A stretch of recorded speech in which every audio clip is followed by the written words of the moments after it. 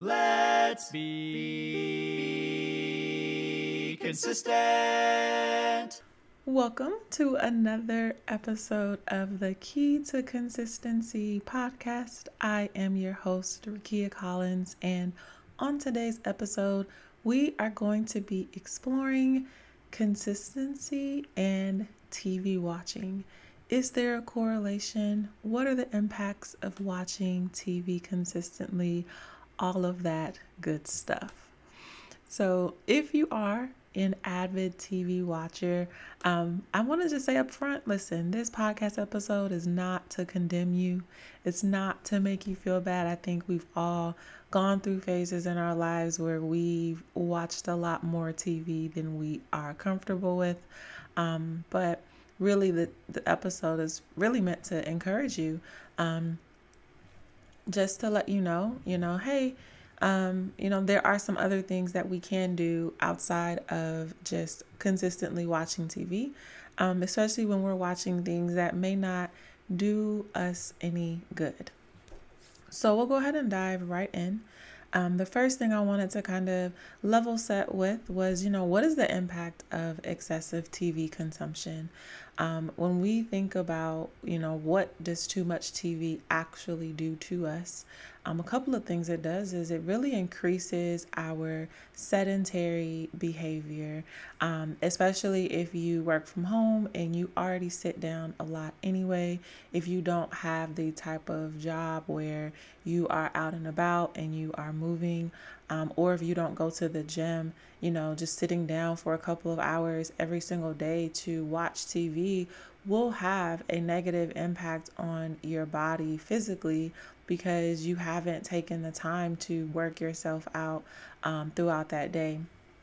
It, of course, increases it decreases your mental well-being and kind of has adverse impacts on that, and I'll dive deeper into that as we get into today's episode. But watching too much TV does have an adverse impact on your mental health, and we do want to make sure that when we think about TV, that we also understand the studies that are out there about the correlation of watching too much TV and how it relates to obesity, how it relates to sleep disturbances, how it relates to decreased cognitive function.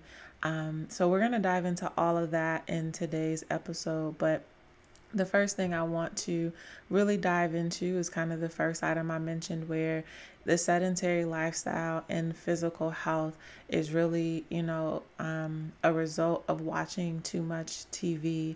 When you sit down on the couch for hours on end and you binge your favorite episode, which I'm sure my hand is raised here as well, guys, especially during COVID, it was a binge session. You would find something on Netflix, you'd find something on Hulu or wherever, your favorite streaming service is, and would just sit and just watch.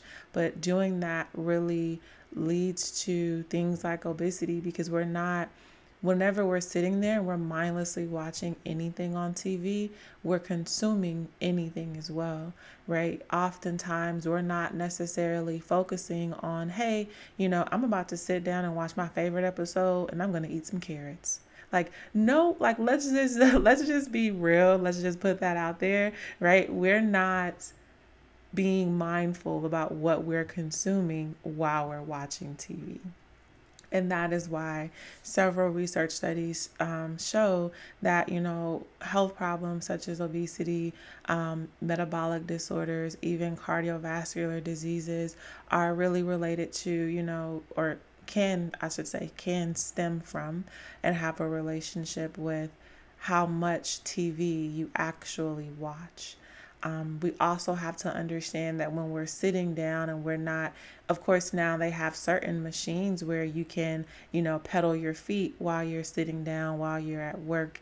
If you have a treadmill, and you have like a TV on the treadmill to watch whatever you like to watch. Of course, we've, as humans, definitely gotten creative with how we can still do what we want to do, but still kind of, impacting positively our health as well. So, even if you're, sitting at home, I would encourage you to, one, just be mindful of what exactly are you doing when you're watching TV? First of all, are you even watching TV?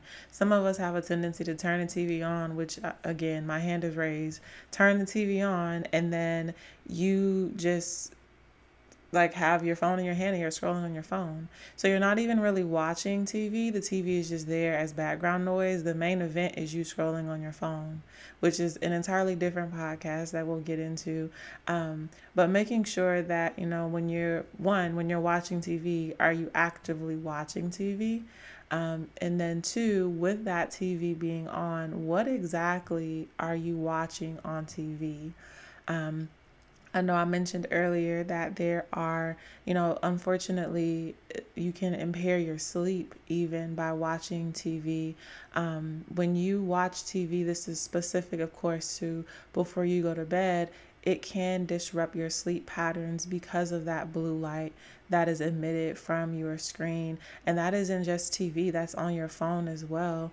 That blue light that is emitted will impact your production of melatonin, which is, of course, that hormone that helps us regulate our sleep. And that disruption, especially before bedtime, can really make it hard for us to fall asleep. And when we do get to sleep, it can reduce the sleep duration and the overall sleep quality.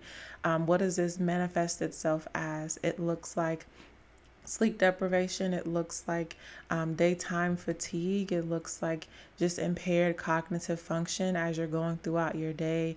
It looks like mood disturbances. You may, be up and down throughout that day. The next day, we all know and can attest to how important a good night's sleep is. So just making sure that, before you go to bed, you actually monitor, let me get at least an hour and a half, 30 minutes without any type of blue light, without my phone, without, my TV, anything. I can personally tell you that for me, one thing I try to do every single day before I go to bed is outside of, reading the word, I like to stretch. This is probably likely because of how often I work out. I find that because I work from home and I sit down when I'm done with my day, I enjoy a good stretch.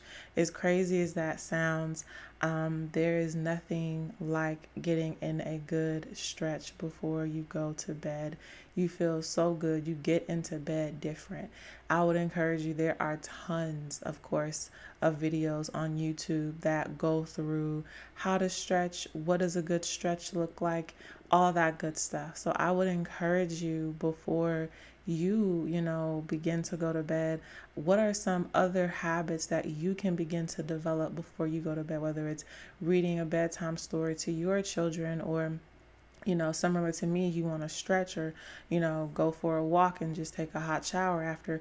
Whatever you want to do that doesn't necessarily involve you watching TV or being on your phone or being exposed to that blue light, I would just encourage you to think about your nighttime routine and see if, there's something that you can possibly begin to switch up there just to make sure that you are effectively going to bed in a proper manner so we don't have to deal with those things like cognitive and impaired cognitive function or mood disturbances. Today's episode is brought to you by the merch shop at thekeytoconsistency.com. I would encourage you to visit our merch shop to see if there's anything that piques your interest. One of the easiest ways to be consistent is to be visually reminded that you are on a mission. You are going to be consistent. So whether you pick up a phone case or you pick up a t-shirt, we have something for you. Again, that is www.thekeytoconsistency.com. And I hope you enjoy the rest of this episode. Awesome, guys. So the next thing that I want to talk to you guys about, of course, it is not just about, what are those what is like TV is the enemy, TV is bad, right? It's not about that. It is truly about TV is around, TV is here. We're not, even me, I can tell you I'm not going to stop watching TV, but I will tell you I've gotten a lot more mindful in the past 2 or 3 years about what I actually watch. And I was not aware that, mindful viewing is actually a thing. If you were to Google mindful TV watching, it is actually a thing, right? So what is mindful TV watching, and how, can you put that into effect in your own life? Well, mindful TV watching consists of being fully present and fully aware of our viewing decisions, right, prior to us actually turning on the TV. We turn the TV on with the intention of, this is what I'm going to watch. I know a lot of us turn the TV on and we scroll to try to find something to watch. That, I'd say, is a clear indicator that you're just trying to do something that is easy and you don't necessarily have an intention. Whether you turn the TV on to say, I'm going to watch, whatever the game is, a football game, basketball game, or, whatever it is you're going to watch, when you turn the TV on and you begin to kind of scroll. For me, I'll say, when I find that that's what I'm doing, I'm like, okay, you can be doing something else that's way more productive, because you don't really have a purpose for turning on this TV if you're just going to scroll. I do, just as a spoiler alert, I do a similar thing for my social media apps, Instagram, TikTok, etc. It's like, if you find that you're just scrolling and you're not looking for something specific, like you're not looking for, an exercise, you're not looking for a recipe, you're not looking for, an outfit, like, inspiration for something, and you're just kind of scrolling through to see what's out there, you don't need to be on those apps. But again, that is just what I do. I try to be very intentional and purpose driven when it comes down to, those types of things, especially when it comes down to what I'm consuming on a consistent basis. Because before I began to adopt this practice, I was look like when you consume anything. When you consume anything, you don't begin to realize that you begin to ingest and act out in your own life the things that you are consuming. And that may sound so crazy, but we have to understand and just kind of remember that we are visual creatures, and the things that we see, hear, taste, touch, all of those things are going to impact us. They're going to have an impact on how we really see ourselves and how we begin to see the world. And because those things impact the way we relate to the world, we have to be mindful of what we are consuming. So if I were to give a example of this, I used to be a willing participant, I should say, in watching a lot of reality TV, a lot of the drama, a lot of what's going on. And this is not a slam to you if you watch reality TV. I have good friends who still watch reality TV. It's just not something that I consume anymore, because I began to equate some of that to my relationship. If I see a man cheating, I'm like, well, I'm looking at my partner in a weird way, because that's what I'm consistently consuming. I'm looking at what they're wearing or what they have on, and I'm like, maybe I could spice up my wardrobe to wear something like that. And so during that time in my life, I would say, although I felt like I had a pretty healthy, amount of self-esteem, when you consistently consume something, it is not the content itself, but it is the consistency in which you consume it. If you are exposed to secondhand smoke one time, it's going to negatively impact you, but it's not going to have the same impact on you as if you were consistently exposed to that thing. Right. And so I would just encourage you to be mindful of what you are consistently consuming, and don't just look at it as, well, I can do this. I'm strong. I can do this. I can watch consistently, men cheating on women, or, I can watch, a woman hitting on her husband, and I'm not going to turn violent. I'm not going to think that that's an option because I see that. we all believe that we won't, but I would just encourage you not to even test the boundaries on something like that. It should just really start with you being mindful about what you are consuming and what you kind of have your eyes set on. So when we think about, again, going back to this whole concept of mindful TV watching, let's think about, structuring healthy boundaries around what we watch, whether it may not be a TV show. If you turn the TV on and you say, you know what, I just want to listen to some personal development. I want to listen to my favorite podcast, The Key to Consistency, right? Like whatever it is that, you want to listen to, making sure that it is mindful, that it is edifying you, it is helping you, be and become the person that you want to become, making sure that what you watch reduces your stress. It helps you improve your focus and just overall well-being, because as much as you don't want to, maybe admit it, when you do watch something like reality TV, and you have friends that watch reality TV. Now, when you call your friends, it's like, girl, did you see this? Now we start gossiping about someone else's life, which of course we shouldn't gossip at all, right? But again, because of what we're consuming, it really starts to become something that plays itself out in our own lives as well. And outside of just, what we watch, making sure we're cognizant of when we watch TV, allocate specific times throughout the day where you're going to watch TV, and then you may say, you know what, I'm going to take a break from this. I'm not going to watch this anymore, right? I'm going to say 30 minutes, and when I hear that alarm, that's it. I'm going to take a break. I'm going to do something like wash dishes or, spend time with the kids or whatever it is that you want to do. But overall, just making sure that when you're watching TV, you're of course mindful of what you're watching, you're mindful of when you're watching it, and that you make sure that you have things set up in place to put boundaries around, how much TV you consume.